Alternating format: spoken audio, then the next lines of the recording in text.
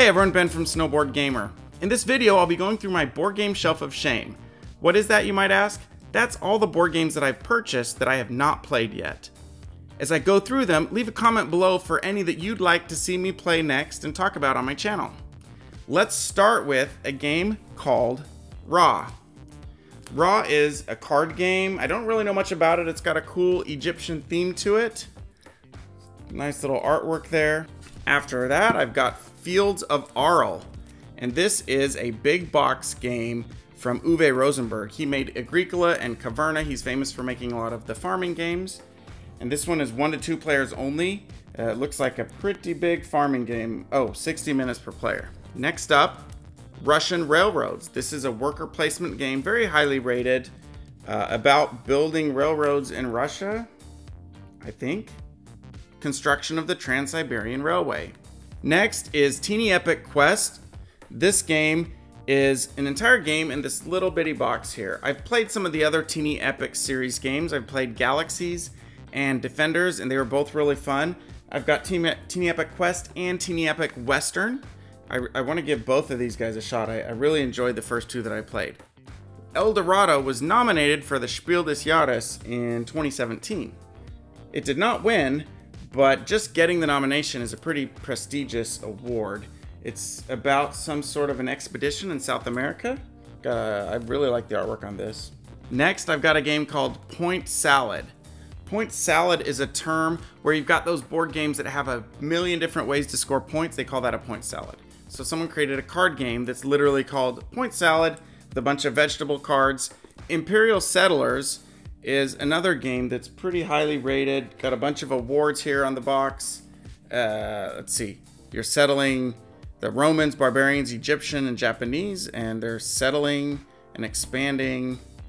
Taichu is a trick-taking card game that was recommended by one of my viewers. I just haven't had a chance to play it yet. We really like trick-taking card games around here. In fact, Wizard is one of our favorites. Brew Crafters is about brewing beer. It's worker placement, and you're gathering resources and then brewing beer and selling it, trying to become the best brewer. I've read about it. This game sounds really fun, and I'm excited to try this one.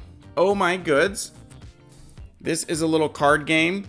The cards on it have got it's like a multi-use card game with a bunch of different ways the cards are used, which I think that's kind of a cool mechanism in a game. Next up is Puerto Rico. And Puerto Rico is one of the classics in the board game world. I've actually not played it. I'm a little embarrassed to say that. This is one I should have played. It came out in 2002. It was one of the earlier games, introduced what's called an action selection mechanism, where you have a set of cards and you choose what action you're going to play on your turn, and then you do that. That's about all I know about it, and I've heard really good things about it. Next up is Karuba. Karuba was nominated for the Spiel des Jahres in 2016. It's a little tile-laying game where you're trying to work your way from one thing to another. I've played the card game, but I've not actually played the full board game. Next up, a little card game called Cabo, which I really don't know much about it. I heard about it on a podcast and I'm excited to try it. It's a little 2 to 4 player, 45-minute card game. I have Ice Cool 1. It's a lot of fun. This one can apparently be combined to create a game that goes up to 8 players where you're flicking penguins. This is a dexterity game. Ice Cool 1 is a lot of fun, and I really need to try this one. I don't know why I haven't busted this one out yet. Smash Up is a game I bought years ago. I was actually getting my blood drawn one time, or I was giving blood.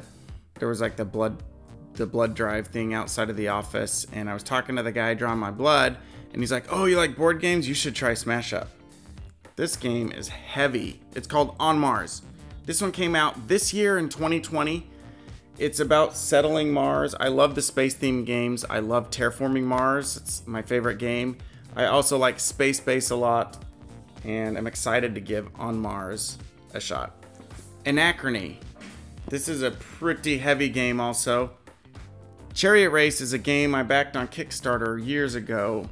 It's by Matt Leacock, the same guy who made Pandemic, and you're racing chariots. Dead of Winter is a zombie apocalypse game where it's semi-cooperative from what I understand, and you're fighting off these zombies. It sounds fun, and from everything I've heard, it's a lot of fun.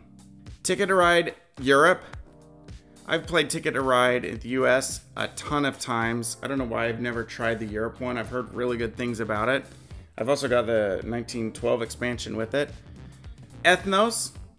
I don't really know much about this game either. I just saw it on a YouTube channel somewhere and it sounded cool. It's also one of the games that goes up to 6 players. I'm always looking for good games that go up to 6 players. So yeah, Ethnos. Not Alone. Not Alone has some of the coolest artwork I've seen in a while. Check that out. It's an asymmetrical party game where one person plays as this big monster and everyone else is running away from the monster. I've heard good things about Not Alone. It goes up to 7 players. We're always looking for games that play with a lot of players. Gizmos is a Phil Walker Harding game, and Phil Walker Harding made some other games like Sushi Go, Imhotep. I really like his board games. They're very simple to learn, but they've got a lot of depth to them. Bora Bora. This has just got some really cool artwork on it, and these little huts, the triangular huts on the back are little wooden meeples. It looks like a really pretty game. I've heard good things about it as well. Alright, I gotta stop saying that. I've heard good things about all these games. Obviously that's why I bought them. So I'm gonna try and not say that anymore.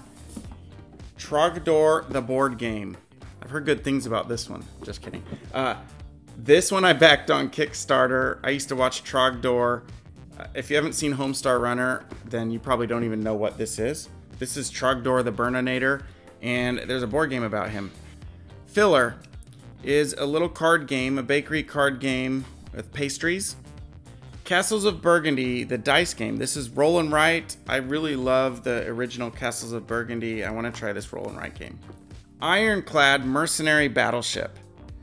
This is a game I backed on Kickstarter several years ago. It's 1 to 3 players, cooperative, campaign based, where you're on this mission, and I just love this artwork. It's like a very 80s, 90s style, almost like Wing Commander type artwork. Lotus is a card game where you put these cards together to form flowers. That's about all I know about it. The Manhattan Project is a worker placement game about the atomic arms race, where you're working to construct a nuclear bomb. Jump Drive, this is basically Race for the Galaxy Light. It's made by the same people and is meant as an easy way to introduce people to the Race for the Galaxy universe. Instead of having quite so many complicated symbols, I think they've simplified it some, at least that's what I've heard, and makes it easier to teach. Jamaica is a race around the island of Jamaica. That's all I know. Brest, Lancashire. This is a highly rated game from 2007. From what I understand, it's a deep economic engine building and route building game. Hit the Road is some sort of game where you're driving down the road in a car. It's got like a very old 50s theme to it, and you're running away from zombies. I think that's why it's the Z there. Hit the Road. Floor Plan. This game just came out. It's by the same creator of the game Welcome To, which we really enjoy, which is a roll and write game. Cupcake Empire. This is a cute little game with some really nice artwork on it. I believe it's worker placement for a cupcake shop. My daughter loves to bake, so that's kind of the reason I got this game. Silver and Gold. I really don't know much about this. I saw it at Target, and I saw Phil Walker Harding's name on it. As I mentioned, he did Sushi Go. Eldritch Horror. This is a big, big game. It's heavy. My one arm can barely hold it up. I feel like I'm at the strongest man competition. We actually saw that the other day, and they're holding these big logs up. Insane. Spirits of the Forest. This is a game I backed on Kickstarter. It's really pretty with all these cards on it and these little tokens you put on the cards. Exodus, Paris Nouveau. This is the sequel to the Resistance, sort of. It's made by Indie Board and Card Games. Same ones who did Coup and the Resistance. Targi? This is a 2-player game. I think it's actually like 2-player worker placement, and you lay a bunch of cards out. I've heard really good things about this, but I said I wasn't going to say that again. The Crew. I actually bought this game before they announced that it won the Kennerspiel des Jahres this year, which is the Connoisseur Board Game of the Year. This one sounds really interesting. It's cooperative trick-taking. Fallout, the board game, is based off of the video game Fallout. And last but not least, Kodama, the Tree Spirits.